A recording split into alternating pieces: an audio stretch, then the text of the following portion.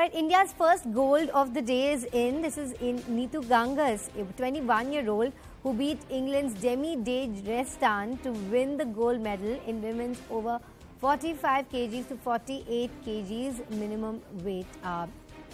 That is the minimum weight category. But some great news coming in. We also know that PV Sindhu went over to the badminton finals, and also a bronze for women in hockey. It's been a very exciting hour for women when it comes to the Commonwealth Games 2022.